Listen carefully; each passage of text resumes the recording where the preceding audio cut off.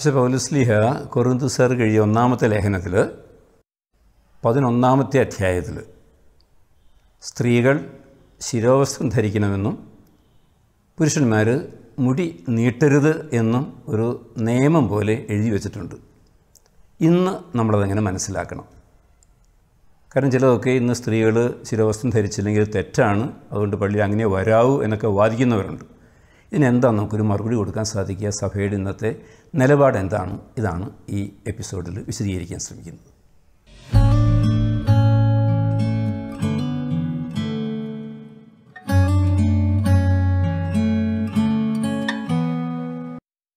എല്ലാവർക്കും നമസ്കാരം.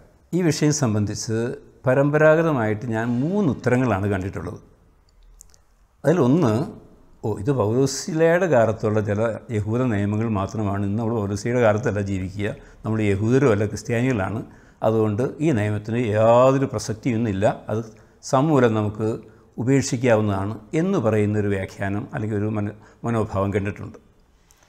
രണ്ടാമതൊരു കൂട്ടർ പറയുന്നൊരു മനോഭാവം, അന്ന് അധികം പേരൊന്നും പറയുന്നില്ലെങ്കിലും ചിലരെങ്കിലും പറയാറുണ്ട്, സ്ത്രീകൾക്ക് ശിരോവസ്ത്രം ഉണ്ടല്ലോ, വളരെ നീണ്ട മുടിയുണ്ട്, ഇനി അതിൻ്റെ പുറത്ത് വേറൊരു ശിരോവസ്ത്രം ആവശ്യമില്ല എന്ന് പറയുന്ന രണ്ടാമത്തെ ഒരു വ്യാഖ്യാനം കണ്ടിട്ടുണ്ട്. ഒരുപക്ഷെ മൂന്നാമത്തെ ഒരു വ്യാഖ്യാനമുണ്ട്, അതായിരിക്കും കുറച്ചുകൂടി സ്വീകാര്യമായിട്ടുള്ളത്. ഇന്നും അതിന് പ്രസക്തിയുണ്ട്. അപ്പോൾ ആ ഒരു വ്യാഖ്യാനത്തിലേക്കാണ് ഞാൻ പോകാനായിട്ട് ശ്രമിക്കുന്നത്. ശ്രദ്ധിക്കേണ്ട ഒരു കാര്യമുണ്ട്, പൗലോസ്ലീഹ ഇത് പറയുമ്പോൾ തന്നെ ഇതൊരു ദൈവിക നിയമമായിട്ടല്ല അവതരിപ്പിച്ചിരിക്കുന്നത്.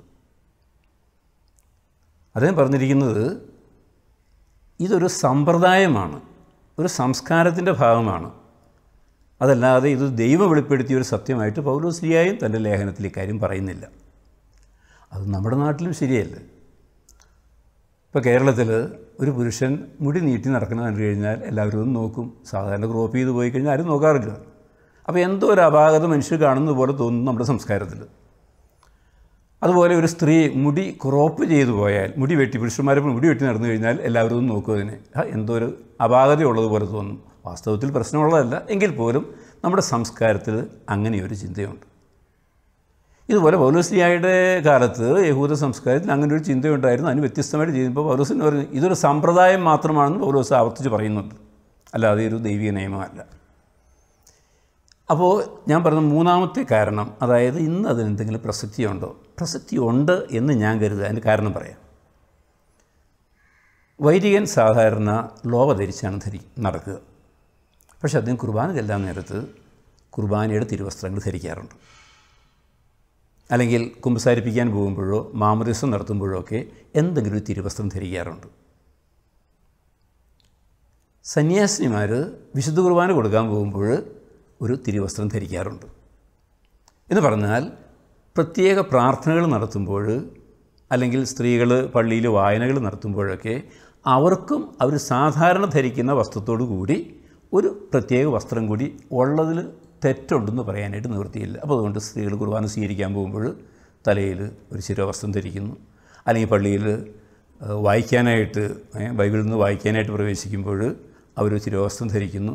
അതിൽ തന്നെ മറ്റ് വൈദികരും സന്യാസിനികളൊക്കെ ചെയ്യുന്ന പോലെ അൽമായ സ്ത്രീകളും അങ്ങനെ ചെയ്യണമെന്ന് നിർബന്ധമൊന്നുമില്ല, പക്ഷെ ചെയ്യുന്നതിൽ ഒരു തെറ്റ് കാണാനായിട്ടില്ല. അപ്പോൾ അതുകൊണ്ട് സ്ത്രീകൾ ശിരോവസ്ത്രം ധരിക്കുന്നതിൽ തെറ്റ് പറയാനായിട്ടില്ല. അപ്പോൾ സ്വാഭാവികമായിട്ട് ചോദിക്കും, എന്നാൽ പിന്നെ പുരുഷന്മാർക്കും വേണ്ടതുപോലെ അച്ഛനുണ്ട്, സിസ്റ്റേഴ്സിനുണ്ട്, സ്ത്രീകൾക്കുണ്ട്, എന്നതുകൊണ്ട് പുരുഷന്മാർക്കുണ്ട്. നമ്മളതിന് ഞാനൊരു ഉദാഹരണം പറയാം. പണ്ടൊക്കെ വിവാഹത്തിന് പൗരസ്ത്യ പാരമ്പര്യത്തിൽ, ഇന്നും ചില പൗരസ്ത്യ പാരമ്പര്യങ്ങൾ അതുണ്ട്, സ്ത്രീയെയും പുരുഷനെയും മുടി ധരിപ്പിക്കുന്ന, കിരീടം ധരിപ്പിക്കുന്നൊരു പതിവുണ്ട്. കല്യാണത്തിന് താലിമാല കിട്ടുന്നത് പോലെ, മോതിരമൊക്കെ പിന്നീട് വന്നതാണ്, അല്ലെങ്കിൽ പുടവ കൊടുക്കുന്നത് പോലെ, മന്ത്രകൂടി കൊടുക്കുന്നത് പോലെ സ്ത്രീയുടെയും പുരുഷൻ്റെയും ശിരസിൽ ഒരു കിരീടം വെച്ച് കൊടുക്കുന്ന പതിവുണ്ടായിരുന്നു. ഇന്ന് ആ പതിവ് നിന്നുപോയി. എങ്കിലും സ്ത്രീകളുടെ ശിരസിൽ കിരീടമുണ്ട്. അവർ നെറ്റിൻ്റെ കൂടെ ഒരു കിരീടമൊക്കെ അണിഞ്ഞിട്ടാണ് ദേവാലയത്തിലേക്ക് വരിക. പുരുഷന്മാർ ധരിക്കാറില്ല. അതും നമ്മുടെ സംസ്കാരത്തിൻ്റെ ഭാഗമായിട്ട് കൂട്ടിയാൽ മതി. ഇപ്പോൾ സ്ത്രീ ശിരോവസ്ത്രം കൂടാതെ പള്ളിയിൽ പോയാൽ തെറ്റാണെന്ന് പറയാൻ നിവൃത്തിയില്ല. പണ്ട് അത് ശരിയല്ല, തെറ്റാണെന്ന് നിയമം മൂലം സഭയിൽ ചില നിബന്ധനകൾ ഉണ്ടായതായിട്ട് സൂചനയുണ്ട്. പക്ഷേ ഇന്ന് സഭയുടെ ആരാധനക്രമത്തിലോ സഭയുടെ കാനൂനിക നിയമങ്ങളിലോ അല്ലെങ്കിൽ രൂപതകളുടെ നിയമങ്ങളിലോ ഇടവകളുടെ നിയമങ്ങളിലോ ഔദ്യോഗികമായിട്ട് അംഗീകാരമുള്ള നിയമങ്ങളിൽ ഇത് ധരിച്ചിരിക്കണം എന്നൊരു നിയമവും ഒരിടത്തും കാണാൻ സാധിക്കില്ല. അപ്പോൾ അതുകൊണ്ട് ഇന്ന് ഒരു പതിവുണ്ട്, ഒരു സമ്പ്രദായമുണ്ട്. അത് തുടരണമെങ്കിൽ തുടരാം. അത് ധരിക്കാതെ വന്നു കഴിഞ്ഞാൽ കുർബാനയ്ക്ക് തരുന്നതല്ല എന്ന് പറഞ്ഞിട്ടുള്ള സ്ഥലങ്ങളുണ്ട്. അങ്ങനെയൊന്നും പറയാനായിട്ട് ആർക്കും അവകാശമില്ല. കാരണം സഭ ഇതൊരു നിബന്ധനയായിട്ട്, നിയമമായിട്ട് അംഗീകരിച്ചിട്ടില്ല, ആവശ്യപ്പെടുന്നുമില്ല. വിദേശത്തും ഇതുപോലെ സ്ത്രീകൾ ശിരസിൽ പള്ളിയിൽ പോകുമ്പോൾ, പ്രാർത്ഥനയ്ക്ക് ഔദ്യോഗികമായിട്ട് പോകുമ്പോഴൊക്കെ ധരിക്കുന്ന രീതിയുണ്ട്. ചില രാജ്യങ്ങളിലില്ല. ഇപ്പോൾ പ്രത്യേകിച്ച് വിദേശ രാജ്യങ്ങളിലൊക്കെ ഇത് അപ്രത്യക്ഷമായിക്കൊണ്ടിരിക്കുന്നു. നമ്മുടെ നാട്ടിലും പുതിയ തലമുറ ഇത് നിർബന്ധമായിട്ട് സ്വീകരിക്കുന്ന, വാശി പിടിക്കുന്നവരല്ല. ഒരുപക്ഷെ കാലക്രമേണ അത് അപ്രത്യക്ഷമായി കൂടായികയുമില്ല. അപ്പോൾ അതുകൊണ്ട് നിയമമായിട്ട് കാണേണ്ടതില്ല, സഭ നിഷ്കർഷിക്കുന്നുമില്ല.